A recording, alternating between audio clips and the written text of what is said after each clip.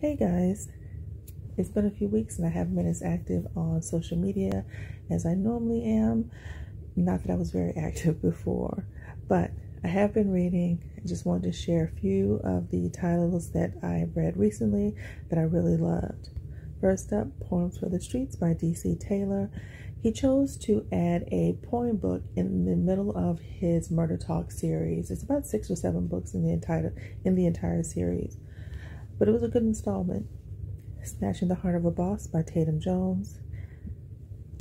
Who Do You Love Book 2 by Diamond Johnson was really great, as was Demon's Dream by Elle Caston. It was a 5-star.